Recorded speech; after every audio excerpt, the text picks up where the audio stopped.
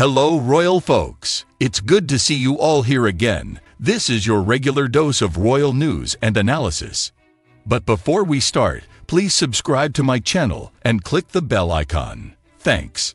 Recent insights from a well-placed insider close to the palace have shed light on the potential fate of Meghan Markle's cherished royal title, the Duchess of Sussex.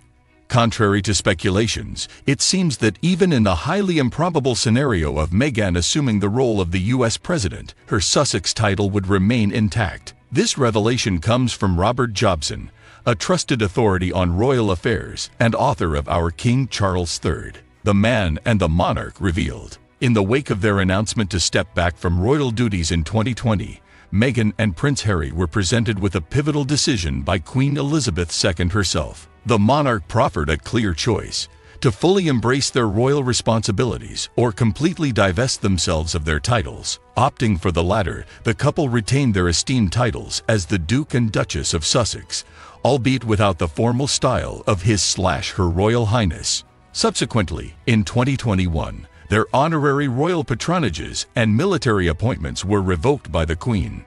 With the passing of Queen Elizabeth in September 2022, curiosity and concern swirled around the stance King Charles might adopt towards his youngest son's outspoken revelations about the royal family. However, Robert Jobson's account of a recent encounter with a reliable palace source paints a reassuring picture. Jobson recounts that when he inquired about the potential removal of titles should Meghan become a U.S. president, the source was unequivocal in stating that such an eventuality would not lead to the revocation of their titles or expulsion from the line of succession.